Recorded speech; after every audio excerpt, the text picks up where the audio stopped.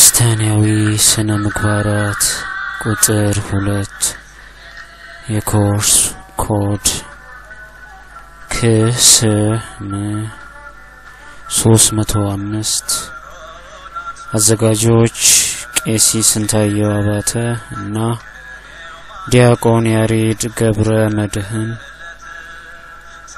በኢትዮጵያ ኦርቶዶክስ ተዋህዶ ቤተክርስቲያን በሰንበት ትምህርት ቤቶች ማደራጃ መምሪያ ማህበረ ቅዱሳን ትምህርት ክፍል 1996 ዓመተ ምህረት እኔ እናንተ ታደርጉ ዘንድ ምሳሌን ሰጣችኋልና ዮሐንስ 13 ቁጥር 15 የመንፈሳዊ መጽሐፍት በድምጽ ቀረጻ በአብነት ሀብቴ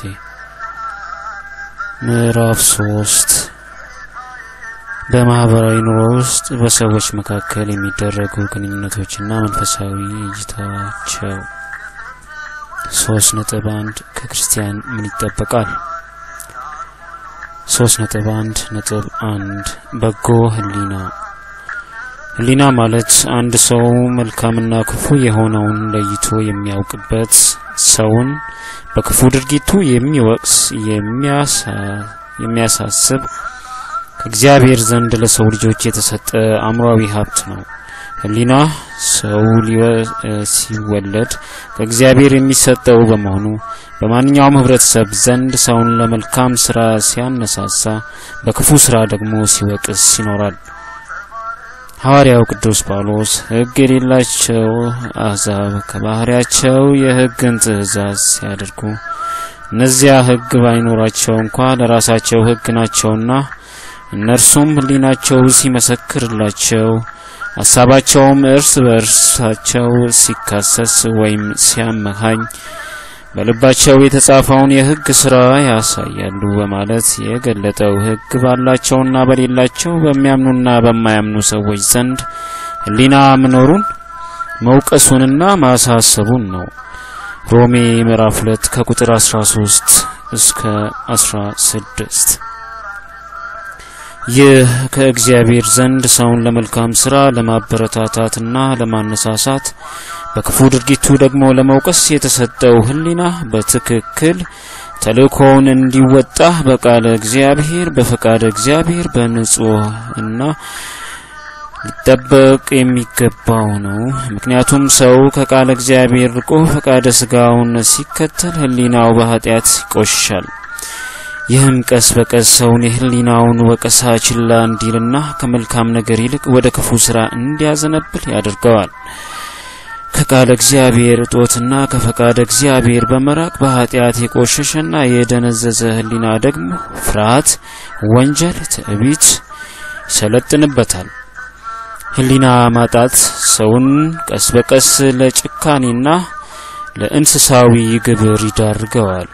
ነብዩ ዳዊት ሰውን ግን ክቡር ሆኖ ሳለ አያውቅም እንደሚጠፋ እንስሶች መሰለ ብሎ እንደተናገረው ይሆናል። መዝሙረ ዳዊት ምዕራፍ 38 ቁጥር 12 አንድ ክርስቲያን አስቀድሞ ሲፈጠር የተሰጠውን ሁለተኛ አምኖ ሲጠመቅ በመንፈስ ቅዱስ የጸናለትን በጎ ህሊና አጽንቶ በመያዝ ይገባዋል።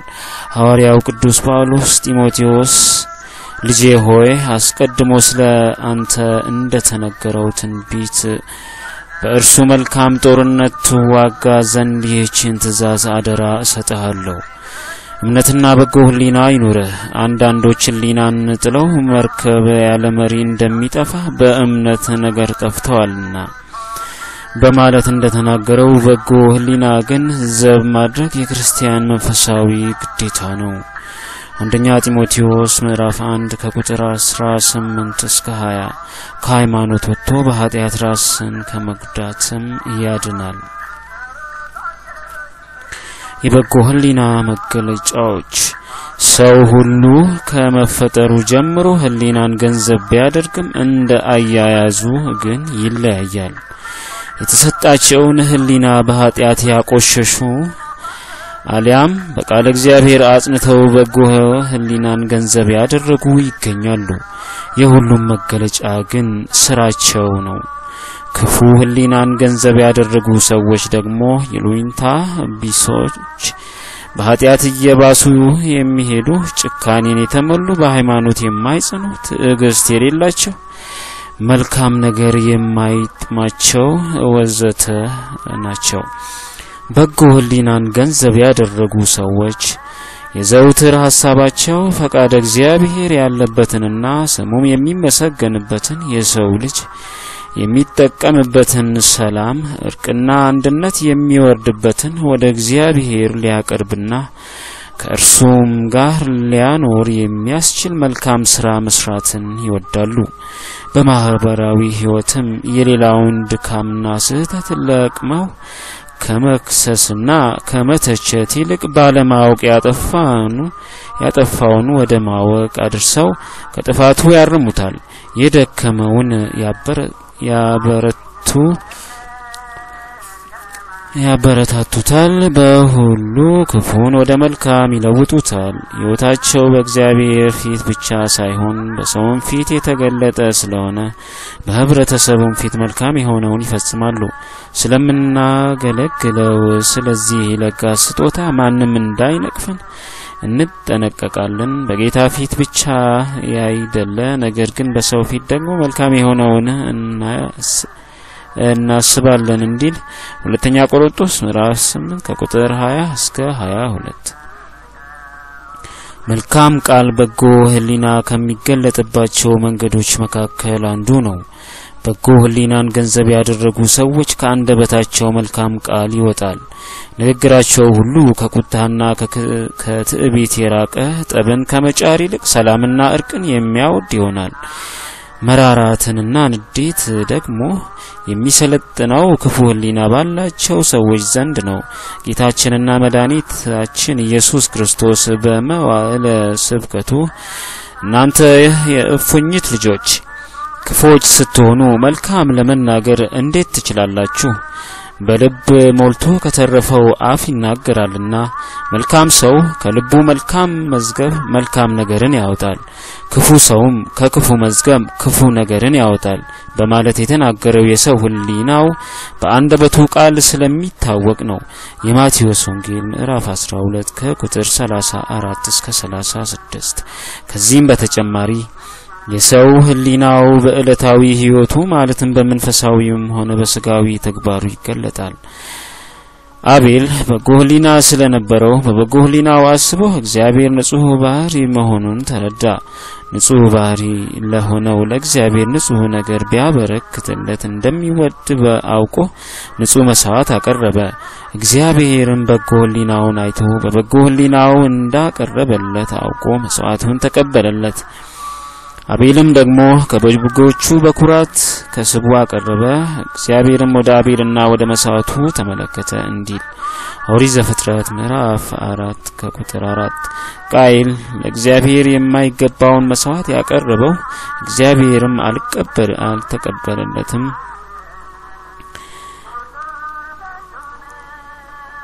አልቀበለለትም ያለው ክፉ ህሊና ስለነበረው መሆኑን መጽሐፍ ያስረዳል። እግዚአብሔርም ወደ ቃየንና ወደ መስዋዕቱ ግን አልተመለከተም። ቃየንም እጅግ ተናደደ፣ ፊቱም ጠቆረ።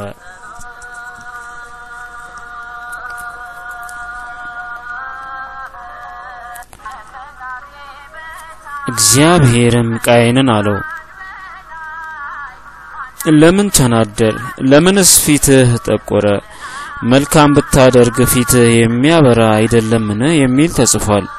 ኦሪት ዘፍጥረት ምዕራፍ 4 ከቁጥር 5 እስከ 7። ቃየል ክፉ ህሊናው መልካም ስራን ይሰራ ዘንድ አላበቃውም። የንጽህና አባት የሆነው ዮሴፍ የጌታው ሚስት አብሯት ይተኛ ዘንድ በያዘችው ወቅት ምንም እንኳን ወጣት ቢሆንም በተዘጋ ቤት ውስጥ ብቻውን ቢሆንም በእጁ የተጻፈና በአይን የሚታይ ህግ ባይኖረውም በዚህ ሁሉ ተበረታቶ ተነሳስቶ ፈቃዷን አልፈጸመም። ይልቁንም በእምነት ጎልምሶ እነሆ ጌታዬ በቤቱ ያለውን ምን የሚያውቅ የለም ያለውንም ሁሉ ለእኔ አስረክቦኛል። ለዚህ ቤት ከእኔ የሚበልጥ ሰው የለም። ሚስቱ ስለሆንሽ ከአንቺም በቀር ያልሰጠኝ ነገር የለም። እንዴት ይህን ትልቅ ክፉ ነገር አደርጋለሁ?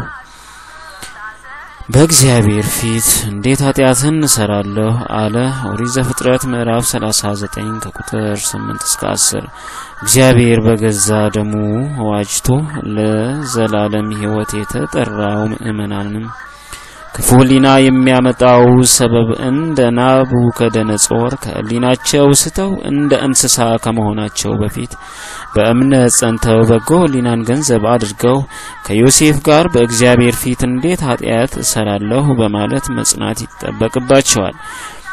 ዳንኤል ምዕራፍ 4 ከቁጥር 28 እስከ 33። በጎ ሕሊና ካለ የልብ ንጽህና ይኖራል። የልብ ንጽህና ከተያዘ ደግሞ ሰው እግዚአብሔርን ያየዋል። ብፁዓን ንጹሃነ ልብ እስመ እምነቱ ይሬኤዎ ለእግዚአብሔር ልበ ንጹሆች ብፁዓን ናቸው እግዚአብሔርን ያዩታልና። የማቴዎስ ወንጌል ምዕራፍ 5 ቁጥር 8 እንዲል ከበጎ ሕሊና በሚመነጭ መልካም ሐሳብ እየተመሩ መላ ዘመንን በጎን ሥራ ብቻ ለመስራት ይቻላል።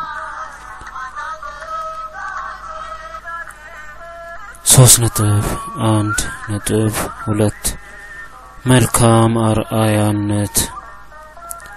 አርአያ ማለት ምሳሌ ማለት ነው። መልካም አርአያነት ሲባል ከሃይማኖትና ከህብረተሰብ ሕግ ውጭ ሳይወጡ ለሰው በስጋውም ሆነ በነፍስ የሚጠቀመውን ነገር በመስራት በመፈጸም የበጎ ነገር ሁሉ ምሳሌ መሆን ማለት ነው።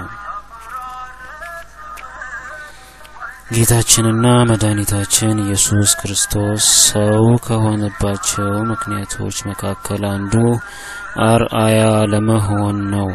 የጠፋውን አዳም ለመፈለግ የመጣው አምላክ በዚህ ዓለም በተመላለሰ ሲፈጸማቸው የነበሩት ድርጊቶች ከማዳን ስራው በተጨማሪ ለሰዎች ምሳሌ ለመሆን የተፈጸሙ ናቸው።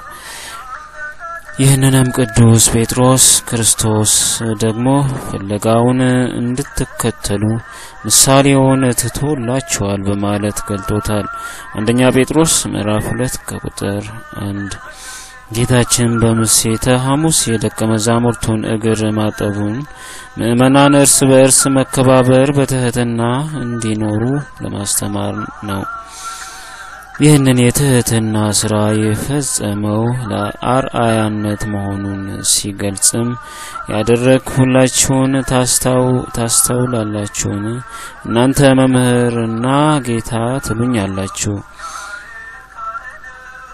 እንዲሁ ነኝና መልካም ትላላችሁ። እንግዲህ እኔ ጌታና መምህር ስሆን እግራችሁን ካጠብሁ እናንተ ደግሞ እርስ በርሳችሁ ተታጠቡ ዘንድ ይገባችኋል። እኔ ለእናንተ እንዳደረግኩ እናንተ ደግሞ ታደርጉ ዘንድ ምሳሌ ሰጥቻችኋለሁና በማለት ለደቀ መዛሙርቱ አስረድቷል። ዮሐንስ ምዕራፍ 13 ከቁጥር 12 እስከ 18 ጌታችን መድኃኒታችን ኢየሱስ ክርስቶስ ከእኔ ተማሩ ብሎ እንደተናገረው አንድ ክርስቲያን መልካም መስራትን በመልካም ስራም ለሌላው አርአያ መሆኑን ከክርስቶስ በመማር ሌሎች ሁሉ መልካም ነገር ምሳሌ መሆን አለበት። የማቴዎስ ወንጌል ምዕራፍ 11 ከቁጥር 9።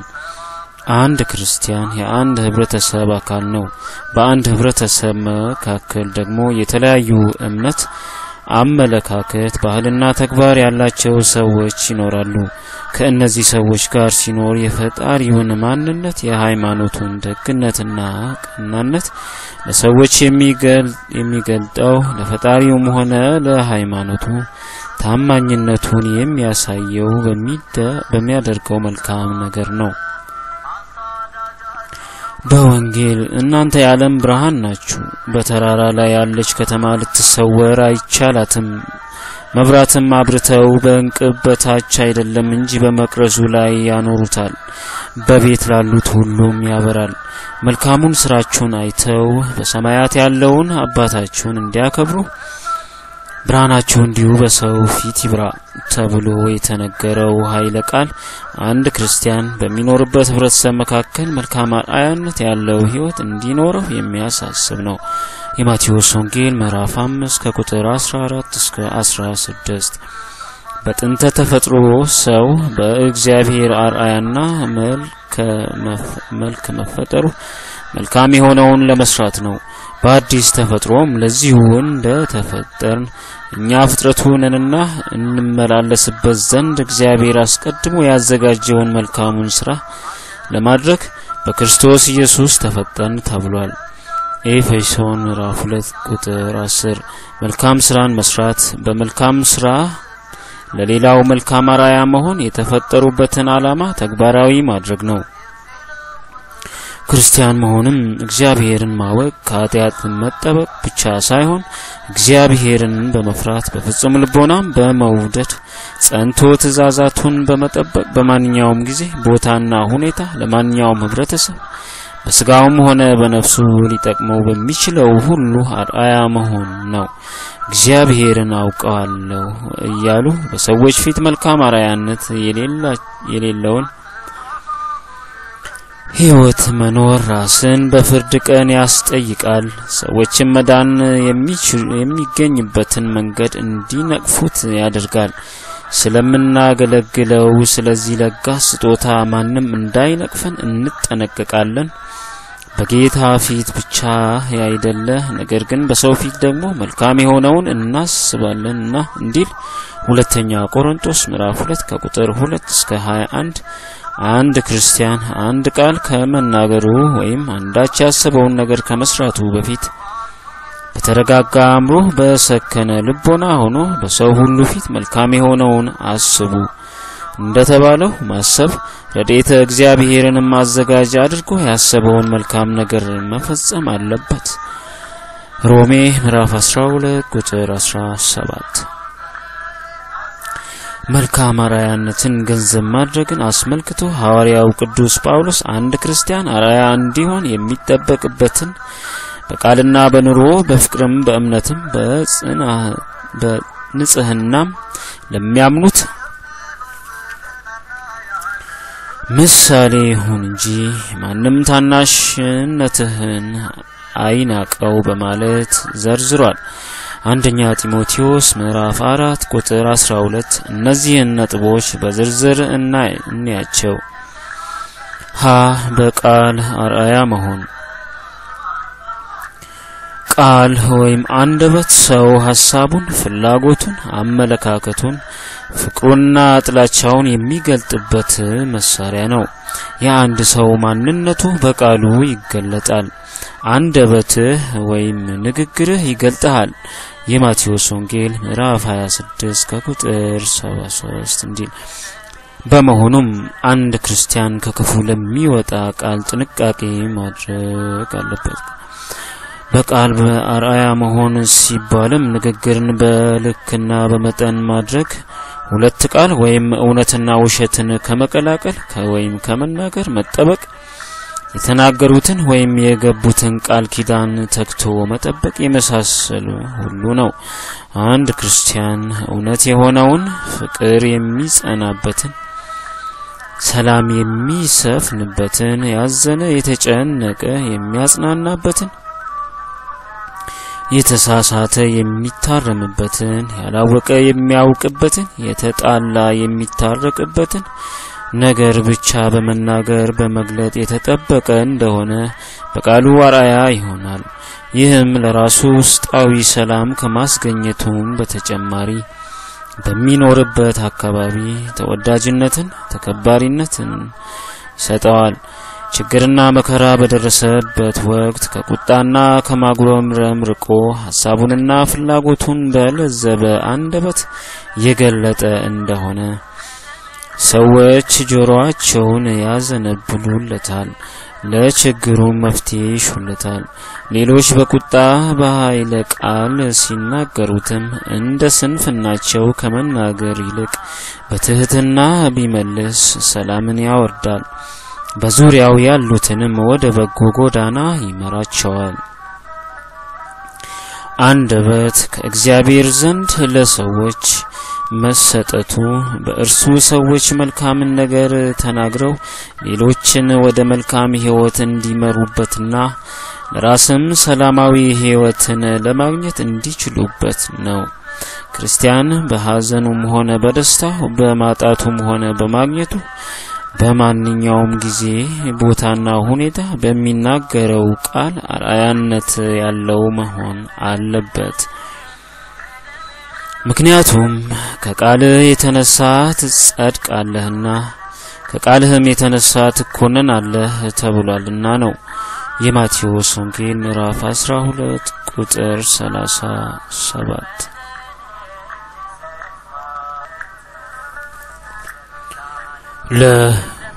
በኑሮ አርአያ መሆን። ኑሮ ሲባል አንድ ሰው በዘመኑ ከማግባቱ በፊትም ሆነ ካገባ በኋላ ወይም በምንኩስና ሊመራውና ሊኖረው የሚገባውን የሕይወት ስልት የሚያመለክት ነው። ሰው የሚኖረው በእግዚአብሔርም በሰውም ፊት ነው። በሁለቱም ፊት መልካም የሆነ ኑሮ መኖር ይጠበቅበታል። ይህ መልካምነት ደግሞ የሚገኘው ሰው ሕይወቱን እንደ ቃለ እግዚአብሔር በፈቃደ እግዚአብሔር ሲመራ ብቻ ነው። ለዚህ ነው ሐዋርያው ለክርስቶስ ወንጌል እንደሚገባ ኑሩ ያለው ፊልጶስ ምዕራፍ 1 ከቁጥር 27። የአንድ ክርስቲያን ኑሮ አቅሙን መሰረት ያደረገ መሆን አለበት። አቅም ሲባል ስጋዊውም ሆነ መንፈሳዊውን ብቃት ያጠቃልላል። በስጋዊ ሕይወቱ እንደ ጎረቤቱ፣ እንደ ጓደኞቹ፣ እንደ ስጋ መሻቱ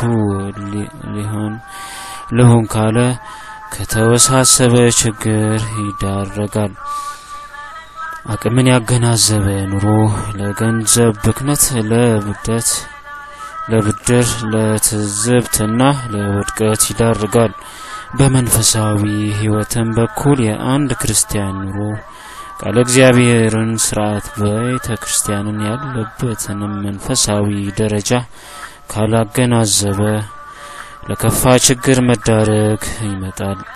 ጾሙ፣ ጸሎቱ፣ ስግደቱ፣ ምጽዋቱ በአጠቃላይ በመንፈሳዊነት ስም የሚያደርጋቸው በሙሉ በአቅሙ የሆነ እንደሆነ በዙሪያው ላሉት ሁሉ አርአያ ይሆናል። ባለትዳሩ እንደ መነኩሴው፣ ያላገባው እንደ መናኙ እንደ ሕዝባዊ ልኖር ካለ ኑሮው ከህብረተሰቡ የተገለለ ይሆናል። ምእመኑም በዙሪያው ያሉ ሰዎችን እየተመለከተ ሰዎችን ለምሳሌ ከተል ካለ አርአያ መሆን ቀርቶ ያሰናክላል። ይልቁንም ስለሚመለከቱት ስለ መልካም ስራችሁ ክፉ እንደምታደርጉ በዚያ እናንተን በሚያሙበት ነገር በሚጎበኙበት ቀን እግዚአብሔርን ያከብሩት ዘንድ በአሕዛብ መካከል ኑሯችሁ መልካም ይሁን። አንደኛ ጴጥሮስ ምዕራፍ 2 ከቁጥር 12 ባለው መሰረት አቅሙንና ድርሻውን ያወቀ ሕይወት መኖር ዋጋ ያሰጣል። ሐመሩሃ በፍቅር አርአያ መሆን። ፍቅር ሰውን ዘር፣ ቋንቋ፣ ባህል፣ እምነት፣ ሃይማኖት፣ ምግባር ወዘተ ሳይለይ እንዲሁ መውደድ ነው። ይህም ጌታችንና መድኃኒታችን ኢየሱስ ክርስቶስ ለሰው ያሳየው ፍቅር አይነት ነው። ዮሐንስ ወንጌል ምዕራፍ 3 ከቁጥር 16 እስከ 18 ከእኔ ተማሩ በተባለው ቃል መሰረት እንደ ክርስቲያን ሰውን ያለ ምክንያት እንዲሁ መውደድን ከፈጣሪው ተምሮ በእርሱም ጸንቶ ለወገኑ አርአያ ሊሆን ይገባል። አንድ ምእመን በኑሮም ሆነ በስራ በተሰማራበት አካባቢ ያሉ ሰዎች እምነታቸው የተለየ፣ ምግባራቸው የከፋ ይልቁንም ከነርሱ በመለየቱ ሊጠሉት ብሎም ሊገሉት ይፈልጉ ይሆናል። በአጠገቡ ያሉ ጓደኞቹ ስለ መልካሙ ውለታ ፈንታ ክፉ ሊመልሱለት ይችላሉ። እርሱ ግን ምንም ክፉ አድራጊ ቢሆን ወይም እምነታቸው የተለየ እግዚአብሔርን የሚያሳዝን ሆኖ ቢያገኛቸው እንኳን በሰውነታቸው ሊወዳቸው ሊያፈቅራቸው ይገባል። በሰማያት ላለ አባታችሁ ልጆች ትሆኑ ዘንድ ጠላቶቻችሁን ውደዱ፣ የሚረግሟችሁን መርቁ፣ ለሚጠሏችሁ መልካም አድርጉ፣ ስለሚያሳድዷችሁም ጸልዩ። እርሱ በክፉዎችና በበጎዎች ላይ ፀሐይን ያወጣልና በጻድቃንና በኃጢአተኞችም ላይ ዝናብን ያዘንባልና እንዲል ማቴዎስ ወንጌል ምዕራፍ 5 ከቁጥር 33 እስከ 35። ሰውን አንድ አድርጎ በመውደድ ሕግን ከመፈጸም በተጨማሪም የክርስትና ሕይወት የፍቅር ሕይወት መሆኑን ስለሚገልጥ ሰዎችን ወደ እምነቱ ይስባል፣ በዓለም ሰላም እንዲሰፍን ያደርጋል። ሐዋርያው ቅዱስ ጳውሎስ ጠላትህ ግን ቢራብ አብላው፣ ቢጠማ አጠጣው፣ ይህን በማድረግ በራሱ ላይ እሳት ፍም ትከምራለህ ብሎ በተናገረበት አንቀጽ ፍም ያለው የእሳት ፍም ሳይሆን የፍቅር ፍም ነው። ሮሜ ምዕራፍ 12 ቁጥር 20። ይህም ማለት አንድ ሰው ለሚጠሉት ሁሉ አቅሙ የቻለውን በጎ ነገር ሲያደርግ ከበቀልና ከጥላቻ ይቅር ፍቅርና ርህራሄን ሲያሳያቸው ስለተደረገላቸው በጎ ነገር ይደሰታሉ። ከዚህ የተነሳ በዚያ ሰው ላይ ስላደረጉት ክፉ ነገር ሁሉ ያዝናሉ፣ ይጸጸታሉ። ባሳያቸው ፍቅር ተስበው ወደ እግዚአብሔር ይመለሳሉ። ከእርሱም ጋር እርቅን ሰላምን ያወርዳሉ። ከሃይማኖት የወጡትን ከምግባር የጎደሉትን መውደድ ይገባል ሲባልም በእምነትና በምግባር መምሰል አይመለከትም። ይልቁንም ወንድሞች ሆይ ሰው ማናቸውም በደልስ እንኳን ቢገኝ መንፈሳዊያን የሆናችሁ እናንተ እንደዚህ ያለውን ሰው በየዋህት መንፈስ አቅኑት። አንተ ደግሞ እንዳትፈተን ራስህን ጠብቅ ባለው መሰረት መጠንቀቅ ይገባል። ገላትያ ምዕራፍ 6 ከቁጥር 1 እስከ 2። ፍቅር በሶስት ይከፈላል። ይኸውም እግዚአብሔር ለሰው ያለው ፍቅር፣ ሰው ለእግዚአብሔር ሊያሳየው የሚገባ ፍቅር፣ ሰው ለሰው ሊያሳየው የሚገባ ፍቅር ናቸው። ከነዚህ መካከል አንድ ምእመን ሰው ለእግዚአብሔርና ለሰው ሊኖረው በሚገባ ፍቅር ለሌላው ምሳሌ ሊሆን ይገባዋል። ሰው ለእግዚአብሔር ሊኖረው የሚገባውን ፍቅር አስመልክቶ በመጻፍ ጌታ አምላክህን በፍጹም ልብህ በፍጹም ነፍስህና በፍጹም ኃይልህም በፍጹም ሐሳብህም ውደድ ተብሎ ተገልጧል። የሉቃስ ወንጌል ምዕራፍ 10 ከቁጥር 27። ይህም ማለት ሰው በዚህ ዓለም ሲኖር እግዚአብሔር የሚበልጥበትና የሚቀድምበት ፍላጎት፣ ዘመድ፣ ክብር፣ ኑሮ ወዘተ ምንም አንዳች ነገር ሊኖር እንደማይገባ ያስረዳል። በተጨማሪም ይህ ቃል ሰው ሌላውን ነገር ቀርቶ ራሱን እንኳን ከእግዚአብሔር አብልጦ ይሁን አስቀድሞ መውደድ እንደሌለበት ነው የሚያስረዳው። ቅዱሳን ስለ እግዚአብሔር ብለው በመጋዝ መተርተርን፣ በሰይፍ መመተርን፣ ለእሳትና ለአውሬዎች መጣልን፣ ከገደል መወርወርን፣ በመንኮራኩር መፈጨትን በጸጋ ተቀብለው ሰማዕትነት የፈጸሙት ለእግዚአብሔር ፍጹም ፍቅር ስላላቸው ነው። ከክርስቶስ ፍቅር ማን ይለየናል እንዲል ሮሜ ምዕራፍ 8 ከቁጥር 35 እስከ 39።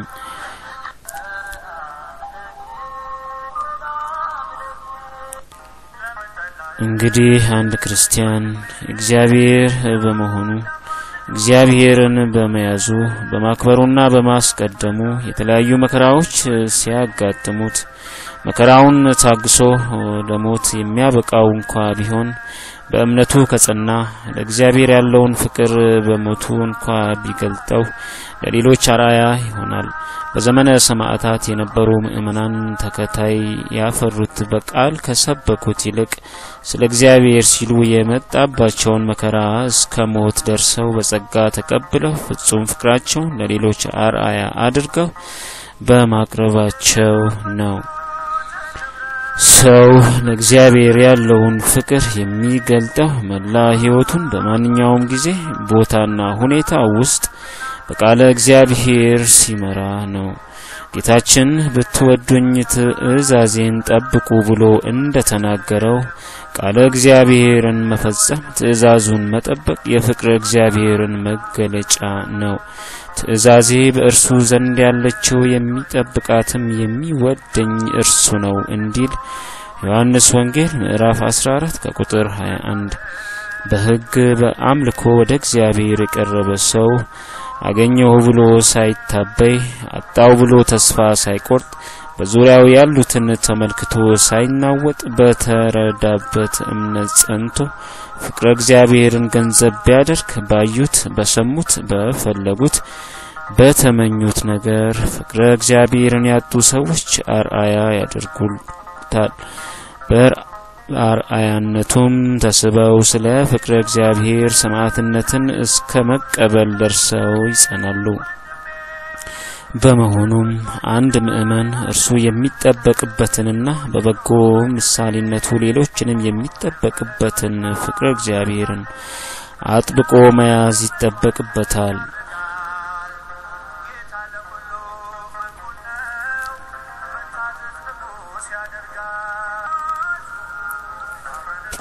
በእምነት አርአያ መሆን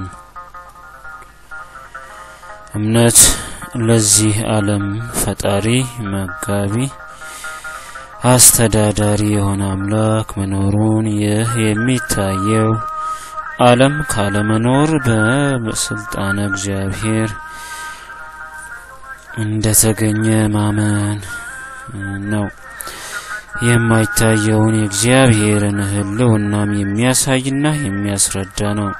ዕብራውያን ምዕራፍ 11 ከቁጥር 1። እምነት በውስጡም መታመን ማለት ላመኑት መገዛትን ፈቃዱን መፈጸምን በልብ ያለውን በሥራ መግለጥን ይይዛል። ከአንድ ክርስቲያን በእግዚአብሔር ማመን ብቻ ሳይሆን በዙሪያው ላሉት ሰዎች ዘንድ የሚያምኑበትን ሆነ በማያምኑት ሰዎች መካከል አርአያነት ወይም ምሳሌነት ያለው ሕይወት መኖር ይጠበቅበታል። በቅዱሳት መጻሕፍት ታሪካቸው ተጽፎ የሚገኙት ቅዱሳን በዘመናቸው ለነበረው ህብረተሰብ በእምነት አርአያነት ያለውን ሕይወት ነበራቸው። አብርሃም በዘመኑ በእግዚአብሔር ያመነ ብቻ ሳይሆን እስከ ዓለም ፍጻሜ ድረስ ለሚነሳው ትውልድ ምሳሌ የሆነ እምነት ነበረው። በመጀመሪያ በተሰጠው እውቀት በስነ ፍጥረት ተመራምሮ ፈጣሪውን ለማወቅ ችሏል። ለሕይወቱ ከማይመች አካባቢ እንዲለይ እግዚአብሔር ባዘዘው ወቅት በእምነት ታዟል። አብርሃም የተባለው ርስት አድርጎ ሊቀበለው ወዳለው ስፍራ ለመውጣት በእምነት ታዘዘ። ወዴትም እንደሚሄድ ሳያውቅ ወጣ እንዲል ኦሪት ዘፍጥረት ምዕራፍ 11 ከቁጥር 8። በስተርጅና የወለደውንና በእርሱ ዘር ይጠራል ተብሎ ቃል ኪዳን የተቀበለበት ልጁን ለእግዚአብሔር እንዲሰዋ በታዘዘ ጊዜም በእምነት ተቀበለ። ምክንያቱም ልጁን ቢሰዋው እግዚአብሔር ከሙታን እንኳን ሊያስነሳው እንዲቻለው የሚታመን ልብ ነበረውና። ዕብራውያን ምዕራፍ 11 ከቁጥር 17 እስከ 20። 12 ዓመት ሙሉ ደም ሲፈሳት የነበረች ሴት ሮማዊው የሞቶ አለቃ ወንድማቸው የታመመባቸው ሰዎች እነ አቡነ ተክለ ሃይማኖት እነ አቡነ አሮን እነ ክርስቶስ ሰምራ እምነታቸው በእግዚአብሔር የተመሰከረላቸው በእምነታቸው ለቀጣዩ ትውልድ አርአያ የሆኑ ናቸው። በእምነት አርአያ መሆን ሲባል አንድ ሰው በተማረበትና በተረዳበት ኦርቶዶክሳዊ ተዋህዶ ጸንቶ ወቅትና ቦታ ሳይለይ በጊዜውም አለጊዜውም ሃይማኖቱ ቢያዘው በሚያዘው ስርዓት መኖር ማለት ነው። ሲሞላ አመስግኖ ሲጎደል የሚያመር ሲቀበል ተደስቶ ሲነሳው ደግሞ የሚያጉረመርም ከሆነ እምነቱ የጎደለ ከመሆኑም በተጨማሪ ሌሎቹን ሊያሰናክል ይችላል። ይልቁን አንድ ክርስቲያን በእምነት ጸንቶ ፈቃደ እግዚአብሔርን እየፈጸመ መከራ ሲያገኘው እንኳን መልካሙን ከእግዚአብሔር እጅ ተቀበልን ክፉ ነገርንስ አንቀበልምን? እግዚአብሔር ሰጠ እግዚአብሔር ነሳ ማለት ይገባዋል። መጽሐፈ ኢዮብ ምእራፍ 1 ከቁጥር 21 ይህን ሲያደርግ እስከ ሞት ድረስ በእምነቱ በምግባሩ ሲጸና የደከሙት ይበረታታሉ፣ ተስፋ የቆረጡት በተስፋ ይለመልማሉ፣ የራቁት ይቀርባሉ፣ የተጠራጠሩት ይጸናሉ። ከዚህም በተጨማሪ በዘመናቸው በዙሪያቸው ላለው ህብረተሰብ በእምነት አርአያ የሚሆኑ ሰዎች በዚህም ሆነ በወዳኛው ዓለም ክብርን ያገኛሉ፣ ስራቸው ይባረካልና።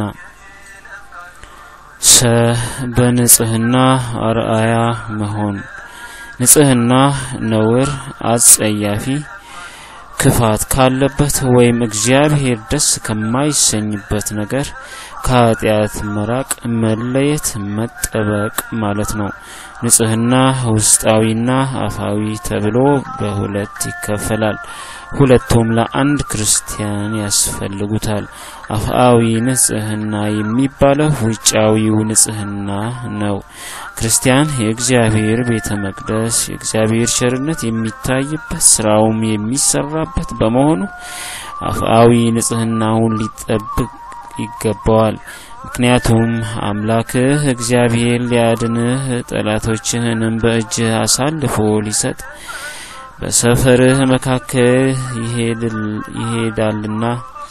ስለዚህ ነውረኛ ነገር እንዳይብህ ፊቱንም ከአንተ እንዳይመልስ ሰፈርህ የተቀደሰ ይሁን ተብሏልና።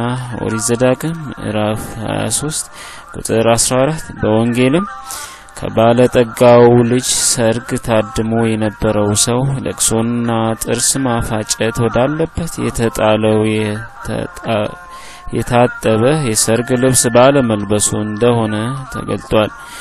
የማቴዎስ ወንጌል ምዕራፍ 22 ከቁጥር 11 እስከ 13። የውጪ ንጽህና የውስጣዊ ንጽህና መገለጫ ከመሆኑም በተጨማሪ በሃይማኖት ካለመጠንከር የተነሳ በሀብት በንብረታቸው የሚታበዩ በከበሩ ልብሶች የሚያጌጡ ሰዎች የምእመኑን አዳፋ መልበስ ንጽህና አለመጠበቅ ተመልክተው ከሃይማኖት ወደ ኋላ እንዳይለዩ ክርስትና ንጽህናን ከመጠበቅ የሚያግድና ሰዎች በጉስቁልና እንዲኖሩ የሚያስተምር መስሏቸው ከደህነት መንገድ እንዳያፈገፍጉ ይረዳል። ውስጣዊ ንጽህና የተባለው ደግሞ የልቦና የአእምሮ ንጽህና የሚመለከት ነው። አንድ ምእመን ምድራዊ ህይወቱም ሆነ ሰማያዊ ህይወቱ የሰመረ እንዲሆንለት ውስጣዊ ንጽህናውን መጠበቅ አለበት። ይህም የሚገኘው ልቦናን ከክፉ ምኞት፣ ከቂም፣ ከበቀል፣ ከትዕቢት በመጠበቅ ነው። በመጽሐፈ ምሳሌ አጥብቀህ ልብህን ጠብቅ ተብሎ የተነገረው ቃል የሚያመለክተው ክርስቲያን ልቦናውን ከላይ ከተገለጡትና ልቦናን ሲያሳድፉ ሊያከፉ ከእግዚአብሔር ጋር የሰመረ ግንኙነት እንዳይኖረው ከሚያደርጉ ነገሮች መጠበቅ የሚገባ መሆኑ ነው። ምክንያቱም የህይወት መውጫ ከእርሱ ነው ተብሏልና መጽሐፈ ምሳሌ ምእራፍ 4 ከቁጥር 23 እስከ 24 ጌታችንና መድኃኒታችን ኢየሱስ ክርስቶስን በማወለደ ስብከቱ ሰው እግዚአብሔርን ማግኘትና ማየት የሚችለው ልቦናውን ንጹህ ሲያደርግ ብቻ እንደሆነ ልበ ንጹሖች ፍጹማን ናቸው እግዚአብሔርን ያዩታልና በማለት አስረድቷል። የማቴዎስ ወንጌል ምዕራፍ 5 ቁጥር 8 በመሆኑም አንድ ክርስቲያን በራሱ ፈጣሪውን ለማግኘት ከሌላውም ጋር በሰላም ለመኖር እንዲቻለው በውስጥ በአፈ